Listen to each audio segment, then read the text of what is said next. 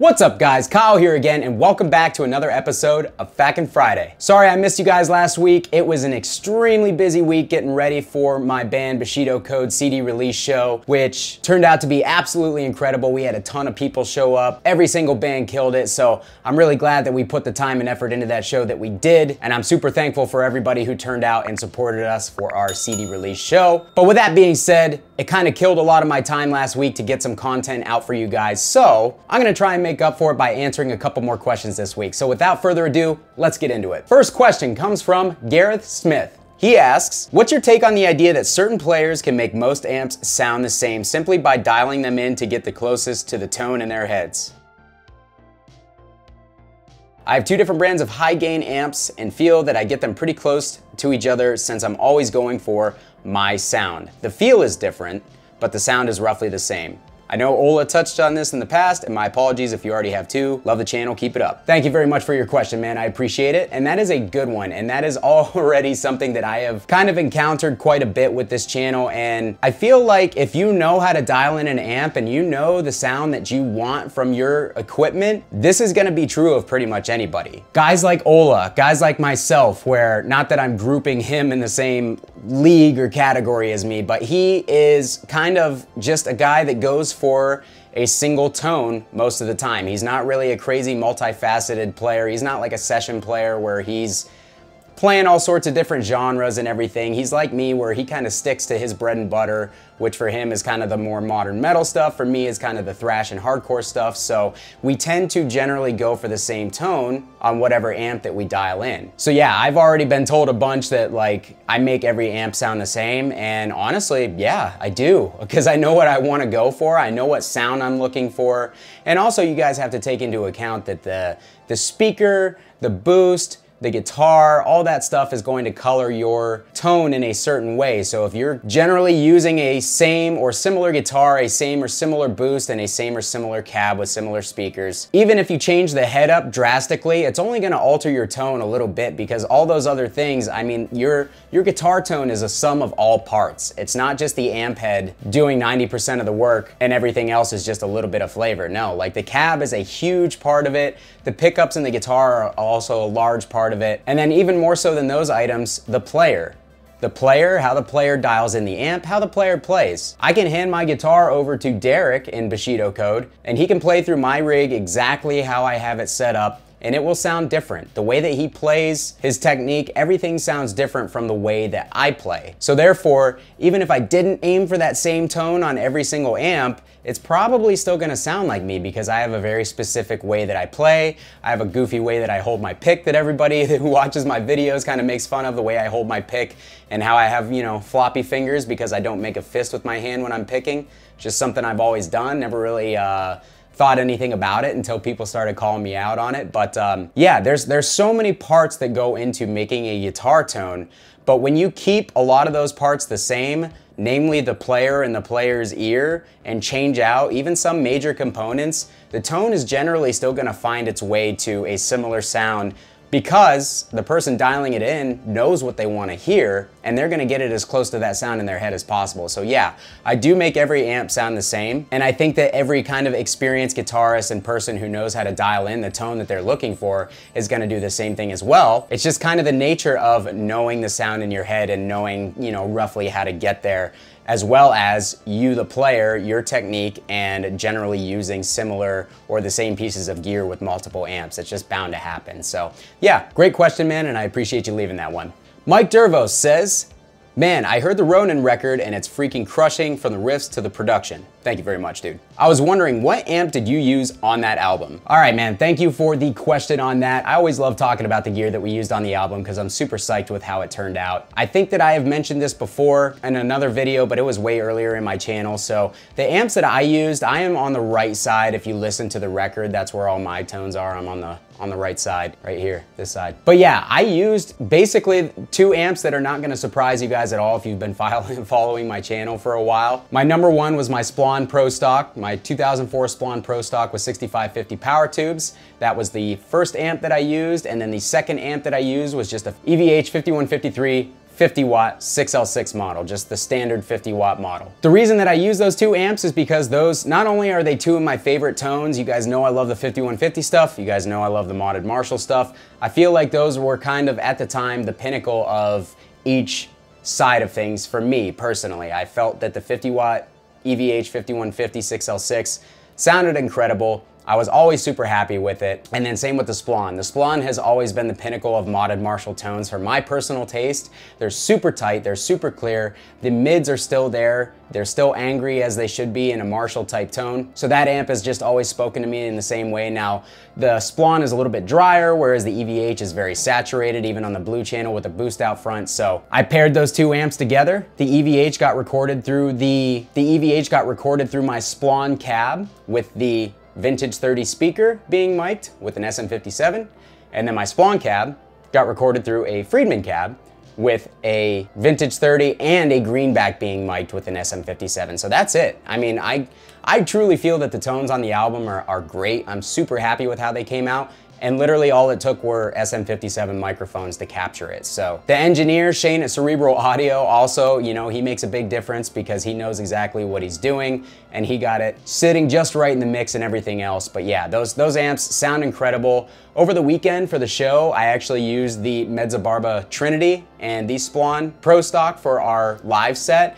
And I felt that those two paired incredibly. It's one of my favorite tones I've ever gotten, but I still will not hesitate if I'm feeling froggy to throw the EVH 5150 back into the mix with the Splon. The Splon will always be in the Bushido code mix for me because Derrick and I have both used them since the start of the band, and that's kind of part of our sound in my opinion. But I have always liked to add another amp in just for a little bit more flavor, to cover some of the stuff that I feel like maybe the Splon is missing a little bit just for my ear, because I do tend to like modern high gain tones as well as the modded Marshall stuff. So why not combine them and get the best of both worlds? And it's worked pretty well so far, but yeah, thanks for the question, man. Marty Jackson asks, what do you think of the FAQ'N 33 pedal, especially for use in standard tuning? In short, it would be great if you make a video on the FAQ'N 33. All right, thanks for your question, Marty. I actually bought a FAQ'N 33 probably like 6 months ago, and I have not even plugged it in yet. I have heard them before. They're not really my thing. It's like take out all the lows and the low mids and spike the upper mids to the point where it just is insanely attacky and clanky. For me, being a guy who likes standard tuning, I do tune down for a lot of stuff, but generally I find myself in standard tuning.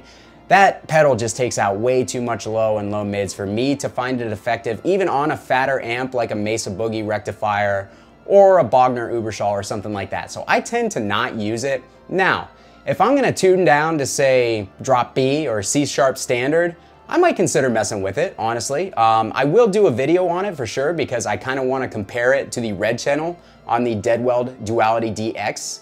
Because I feel like that does a similar thing, but gives you more control over your EQ frequencies. And in my opinion, I just think it does a better job of allowing you to kind of fine tune the EQ frequencies while also being able to take out a lot of the bass and add a lot of mids if you want to, but it's not just one knob that's on a fixed, you know, frequency sweep like the FAQ'N 33 is. So it gives you more options, but I'm gonna do a comparison video of those two and show you how I think that the Duality DX kind of serves that purpose better and gives you more for your money. I don't think that the FAQ'N 33 is a bad pedal by any means. I just think it's very particularly aimed at people who are tuning low, playing through fat amps, and really just trying to get that tight, clanky, percussive sound. It probably works great for that stuff. That's not really me. That's not really the type of player that I am, but I'm still gonna mess with that pedal and see if I can find a use for it for myself, because it sounds like you're trying to use it in a similar situation than I am. So for a 5150, I can imagine it wouldn't work all that great. For a rectifier, I could definitely see it working better. For a JCM 800, I don't think it's gonna work at all because a JCM 800 is already light on the low end and already has a ton of upper mids in comparison with a lot of modern amps. So I think that that's just gonna be an extremely thin tone no matter how you shape it. So I can give it a try, but I don't think that you would get anything useful out of it, especially if you're an E standard. So just my opinion. Thanks for your question. All right, 4142 Wilb asks, hey Kyle, when you get a new or used tube amp head, do you automatically swap out the preamp tubes? I think it's new used, like new to you but used is what he's going for. Do you swap out the preamp tubes and readjust the bias on the power tubes, or do you just run them as they came? Thanks for your question, man, and that is a great question. Don't take what I'm saying as gospel, because it's not, and realistically, if you have the opportunity to get a used amp and have it checked out by a tech as soon as you get it to make sure everything is working fine, I think that is the, best way to do it. However, I get new gear in so often that as long as I plug it in and play it for 20 minutes to 30 minutes and everything sounds good, I'm not having any issues, the tubes aren't getting overly hot or getting red plated, I visibly inspect the power tubes when I'm playing through the amp at higher volumes just to make sure that they're not red plating, which is where the whole tube starts to glow like bright red. That means that, you're about to melt your stuff down. Then I just go with it, man. I just go with it, and I always check to make sure that the power tubes are the right kind, because certain amps, like certain PVs, only take 6L6s. You can't swap over to EL34s, and the EVHs are power tube specific. So as long as they have the right type of power tubes in it and I fire it up and play it for a while at a loud volume and everything's good to go, then I don't touch anything. As far as preamp tubes, if I get an amp and I plan on keeping it and I'm digging how it sounds, I will experiment with different preamp tubes and different slots, but it's definitely not a rule of thumb for me to get an amp and just change all the preamp tubes. In my opinion, preamp tubes are the thing that you should not change unless you're unhappy with your sound. I see a lot of people on like online forums or the Facebook groups buying amp heads and being like, all right, what preamp tube should I put in this thing? I'm gonna swap out everything. Why? You're just wasting your money, especially if you like how the amp sounds. Don't fix what's not broken. I think we as guitar players have this kind of curse or disease or whatever you want to call it, just this mental mindset of, oh, I can always make my amp better. Oh, there's always something better out there. Oh, I really like it, but I want to make it better. Well, what's better? What's missing? That's one thing you have to ask yourself. I always wanted to mod my 5150s when I had them in my younger years, thinking, oh, a new transformer would sound so much better. But, that's not necessarily a given. Like, you could put a Mercury Magnetis transformer in a 6505 or a 5150, and I'm not disputing that it's not a high quality piece of gear, but you may not like the change in tone that it gives you. You may not dig it. So if you're happy with your amp as is, don't touch anything. Just leave it as is and play it, man. I know us guitar players are always kind of, especially the tone chasers, are always trying to find out ways to make our amps better and tweak every little thing, but if you get an amp, it sounds great, it doesn't have any functional issues, I think the best thing to do is to just leave it be and play it, because the more you mess with it and the more you mod it, you may not like the changes after you mod it, and then it may be hard to go back. So preamp tubes, I suggest always having a couple extra on hand regardless, just in case one of them dies, because newer preamp tubes, newer tubes in general are not as reliable as they used to be, so always good to carry an extra tube or two on you just in case for troubleshooting purposes if you have issues. But otherwise, if you're just into kind of tube rolling as they call it, where you kind of put different preamp tubes in different slots and see how it affects the tone, which it's usually pretty minimal. Some amps have a little bit more of an effect when you change the preamp tubes in certain slots, but overall you're not going to notice a huge difference. Then grab yourself just a few different brands of preamp tubes and kind of experiment with them in different slots. Otherwise, if you like how it sounds and you don't feel like it's missing anything, don't touch the tubes. Don't touch them. Just leave them be and play it, man. That's the best way to go. All right, Bruce Taylor asks, hey Kyle, do you prefer 6L6 or EL34 amps, specifically in the EVH series? Thanks, love the vids, keep up the good work.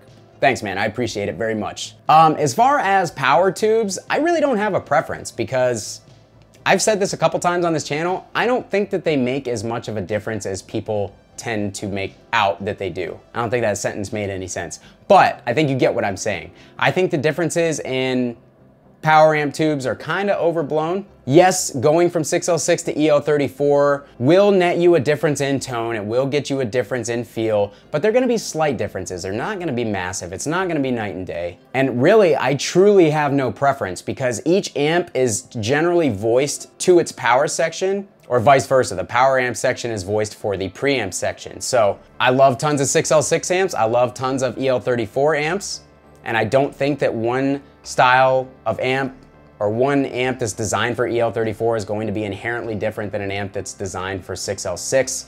I think it's all just in the ear of the person who designed the amp and what they had in mind for it. So with that being said, the EVH stuff, I really don't have a preference. I really don't. I think the EL34 50 watt amp, I don't like it in stock form because the blue channel is kind of fat and dumpy. A lot of people don't like it, a lot of people don't mind it, but generally I find more people dislike it in its stock form. So once you do the C137 mod, clip the resistor, it kind of brings it back to the same circuit, same voicing as the regular 6L6 50 watt amp. And honestly, between the two, I dig them both. It just depends on how I'm feeling that day on which one I might choose, honestly. There's no rule of thumb for me. There's not like, oh, if I'm doing this, I'm going for that one. No, man, they're so similar. There's just slight tweaks there, or slight differences between the power section, which a lot of the time you're probably not even gonna notice if you're in a band setting and you're playing loud. Like you're not, there's so much other stuff going on that the nuances of power tubes are probably gonna be lost on you. So I just say, go for what works for you, man. For me, it's whatever is in the amp at the time. Usually sounds great. There are very few amps that I have found massive differences by changing the power tubes. One that I have noticed is my Splawn Nitro. That had EL34Bs when I got it in. I changed those out to E34Ls, which are a tighter, more aggressive style of EL34 tube from JJ.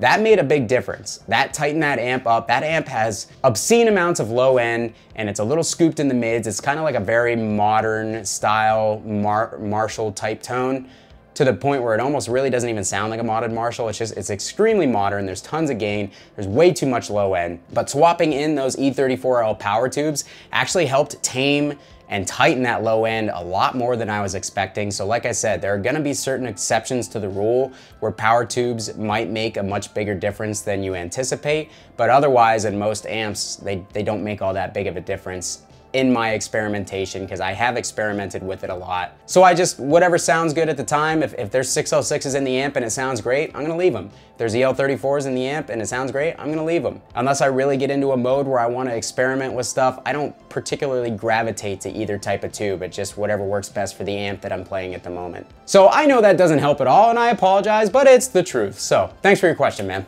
All right, guys, last question for the day. This is gonna be a packed episode and I'm already talking fast trying to get through this stuff and make sure I get to as many of your questions as possible. So, last one comes from the Lazarus Concordance. They ask, any thoughts on the sound difference between tapping your signal post power amp via load box versus tapping just the preamp signal, say from the FX loop with power amp simulation like on the 2 Notes Torpedo Wall of Sound plugin? Thanks for your question, man, and that's an interesting one. I have found that you can change the tone of an amp significantly by putting it through a different power section. If your amp has a preamp out, like the 5150 amps do, I believe. A lot of Mesa amps have a slave out, which is where you're sending the preamp out to go into another power amp so you can run your preamp into multiple power amps. Stuff like that, or like you said, where you can send the effects send of an amp into the return of a power amp, or in this case, into a 2 Notes captor, into your interface, and then use a power amp simulation. You're going to be able to change the overall tone of the amp pretty significantly by putting it through different power sections. So I have never really done that where I would take the effects send of an amp and put it into my preamp just to test the power or the preamp section with different power amp simulations or anything like that. I have done it in real life with the effects send or the preamp out of different amps into different power amps, and it makes a massive difference. Most amps, I don't think a lot of people put enough stock in how much flavor the power amp makes in the overall tone of a tube amp, but it makes a huge difference. A perfect example of this is I did a preamp pedal shootout not that long ago. I put it through the power amp of the Rev. Truthfully, it made everything sound kind of like the Rev sounded, because the Rev has a very specifically colored power amp that works very well with the Rev preamp. Well, it was also coloring the preamp pedals that I was putting through it, and I could hear the generator tone and the feel of that power amp all day. It was kind of crazy. Like I never really messed with preamp pedals, and I haven't done the power amp slaving or anything like that in a long time, so I just kind of forgot how much difference a different power amp can make. So I'm actually gonna make a dedicated video where I take like the Soldano SLO and I slave it out to a rectifier power amp just to show you how much difference that would make, and then into a Marshall style power amp, and you can see how much difference each power section on different amps are going to make, because they're designed according to their preamp and how they want those things to work synergistically. So when you start sending the preamp of the SLO out to different power amps, you're gonna get a pretty drastically different tone. So I'm gonna make a dedicated video on that. As far as messing around with power amp sections, as far as simulations before IRs, I haven't done that, and honestly, it's not really something that I'd thought of until you said it, but I have so many amps and so many different choices to choose from that I doubt that I would really probably spend a whole lot of time like messing with those little nuances. But for somebody who, say, has 1 or 2 amps and has a 2 notes captor and really wants to adjust the flavors of their amps, maybe wants to do multi-tracks and wants to do one with the stock amp and wants to do one with a different power section, but the same preamp in order to kind of flavor the tone a little bit differently, I think that's a great idea. And truthfully, I do want to mess with it a little bit just to see how much of a difference it would make. I think that's a really smart thing to do, especially if you're trying to make the most out of a little gear, which is what most people are trying to do. Options like that are absolutely incredible for shaping your tone even further the way you want it, or adding different color to multi-track stuff. So, great question. But anyways, yeah, this is gonna be a long episode. That's gonna do it for me this week. I appreciate you guys as always. I'm happy to be doing these episodes again. I've already missed 2 weeks in the last month and a half, and I'm not even working anymore. I've just been so busy with stuff that I've been working on. It's an exciting time for me, guys. I'm super happy to be here. I'm happy that you guys are checking my band out. I'm happy to have all the new subscribers on the channel. I'm having a great time with life right now, so appreciate you guys being here as always. Thank you for watching. If you haven't subscribed, please consider hitting the like button, subscribing on your way out so you don't miss any more stuff. If I did not answer your question, or if you have a question for me for next week's episode, put it down in the comments, please, in the comments. I've had people messaging me directly with FAQ questions, and that's cool, but at the same time, I reference the previous week's video in order for the questions that I'm gonna answer on the show. So if you're messaging me questions, I'm not gonna get to them. Just put them down below in the comments. That way they're all centralized and I can choose which ones to answer from. But yeah, thanks again. Hope you guys have an excellent weekend. Kyle here. We'll see you guys next time.